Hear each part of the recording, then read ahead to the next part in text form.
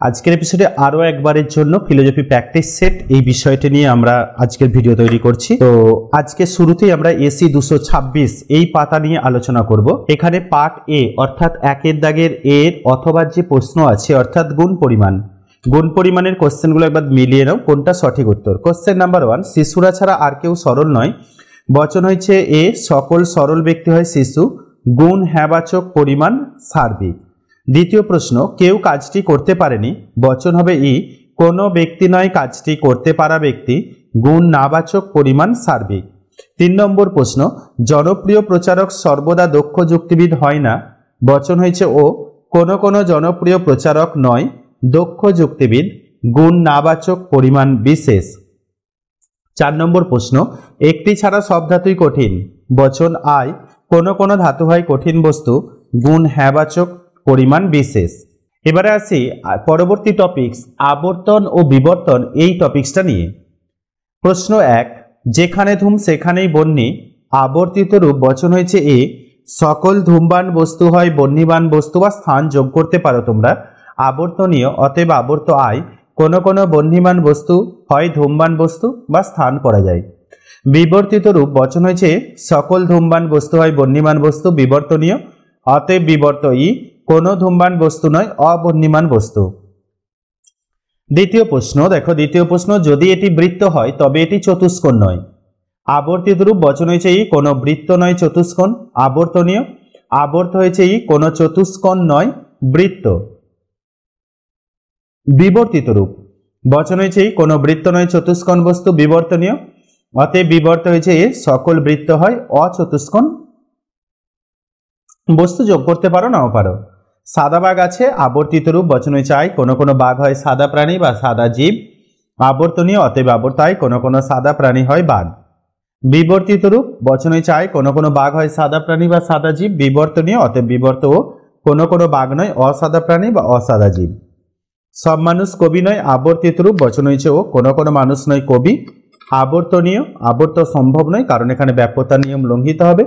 বিবর্তিত রূপ ও, কোনো মানুষ নয় কবি। বিবর্তনীয় অতএব বিবর্তায়, কোনো মানুষ হয় অকবি। এবার দেখো বৈধতা বিচার করো। বৈধতা বিচারে প্রশ্ন আসছে এ, সকল প্রাণী সিদ্ধান্ত হয়েছে সকল প্রাণী হয় ভুল করা জীব। পক্ষবাক্য হয়েছে এ, সকল মানুষ হয় প্রাণী। সাধ্যবাক্য হচ্ছে সকল মানুষ হয় ভুল করা জীব। দোষ হয়েছে দেখো অবৈধ পক্ষ দোষ। এরপরে একটা বিচার লিখতে হয়, বিচারটা তোমরা নিজেরা লিখে নিও।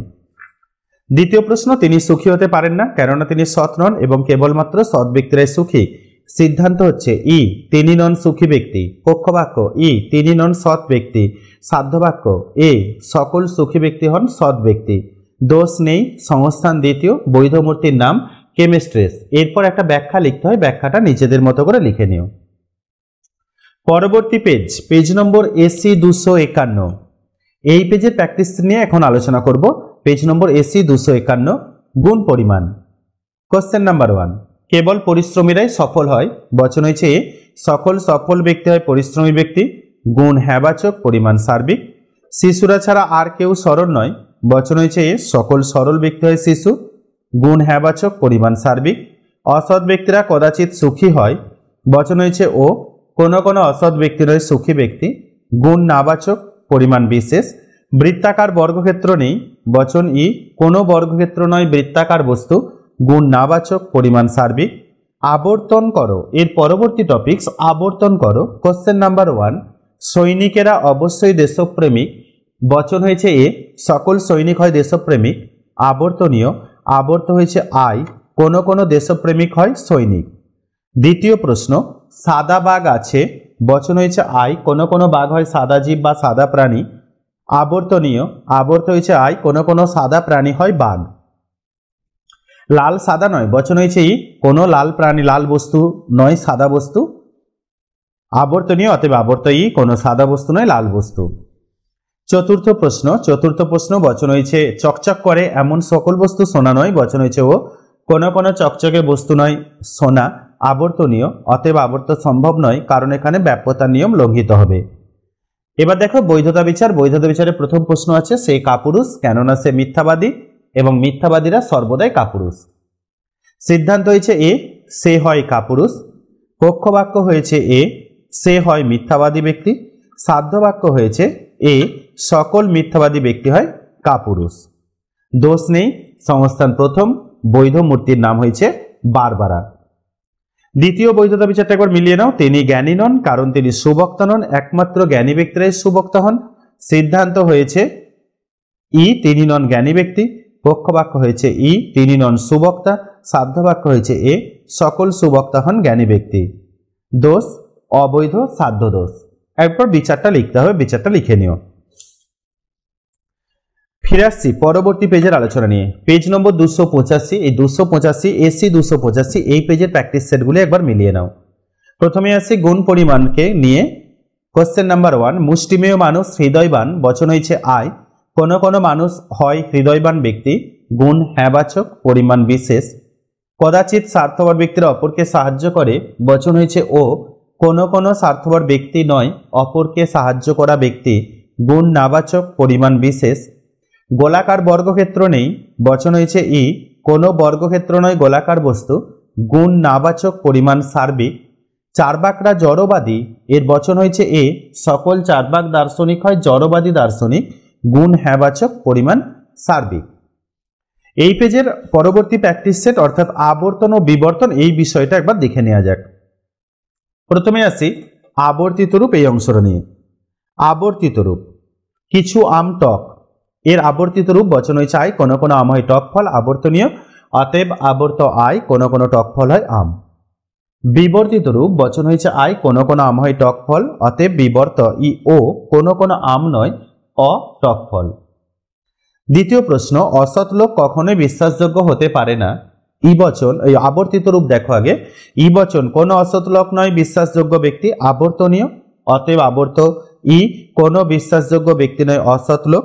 বিবর্তিত রূপ বচন হয়েছে ই, কোন অসৎ লোক নয় বিশ্বাসযোগ্য ব্যক্তি, বিবর্তনীয়, অতএব বিবর্ত হয়েছে সকল অসৎ লোক হয় অবিশ্বাসযোগ্য ব্যক্তি।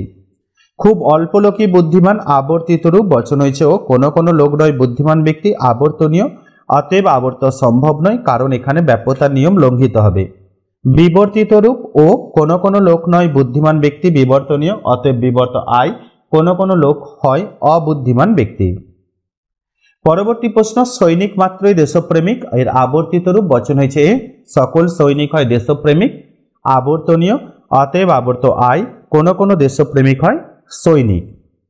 বিবর্তিত রূপ এ, সকল সৈনিক হয় দেশপ্রেমিক, বিবর্তনীয়, অতএব বিবর্ত ই, কোন সৈনিক নয় অদেশপ্রেমিক। এবার দেখো এই পেজে যে বৈধতা বিচার আছে, বৈধতা বিচারটি একবার দেখে নাও। বৈধতা বিচারের কোশ্চেন দেখো, কিছু সংখ্যক ভারতীয় যুদ্ধ বিরোধী কারণ তারা সাম্যবাদী এবং সাম্যবাদী মাত্রই যুদ্ধ বিরোধী। সিদ্ধান্ত হয়েছে আই, কোন কোন ভারতীয় হয় যুদ্ধ বিরোধী। পক্ষবাক্য হয়েছে আই, কোন কোন ভারতীয় হয় সাম্যবাদী। সাধ্য বাক্য হয়েছে এ, সকল সাম্যবাদী হয় যুদ্ধ বিরোধী। দোষ নেই, সংস্থান প্রথম, বৈধ মূর্তি ড্যারি আই। দ্বিতীয় বৈধতা বিচার দেখো, কোন কবি অমর নয় যেহেতু যে কোনো কবি মানুষ এবং মানুষ অমর নয়। এর সিদ্ধান্ত দেখো, সিদ্ধান্ত হয়েছে ই, কোন কবি নয় অমর জীব। পক্ষবাক্য এ, সকল কবি হয় মানুষ। সাধ্য বাক্য ই, কোন মানুষ নয় অমর জীব। দোষ নেই, সংস্থান প্রথম, বৈধ মূর্তি সিলারেন। অর্থাৎ আজকের আলোচনায় তোমরা কিন্তু তিনটে পেজ আজকের আলোচনায় পাচ্ছ। পেজ নম্বর এসি 226, পেজ নম্বর এসি 251 এবং পেজ নম্বর এসি 285। এই হলো আজকে তোমাদের আলোচনা। আজকের আলোচনা আমরা এখানেই শেষ করব। যদি আজকের আলোচনা তোমাদের ভালো লাগে তাহলে অবশ্যই লাইক, কমেন্ট এবং শেয়ার করো। আর যারা প্রথম আমাদের চ্যানেলে এসেছো তাদের উদ্দেশ্যে বলছি তোমরা অবশ্যই চ্যানেলটি সাবস্ক্রাইব করো এবং পাশের বেল আইকনটি ক্লিক করো যাতে পরবর্তী সময়ে এরকম আরো গুরুত্বপূর্ণ তথ্য খুব তাড়াতাড়ি তোমাদের মোবাইলে পৌঁছে যায়। সকলে ভালো থেকো, সকলেই ভালো রেখো।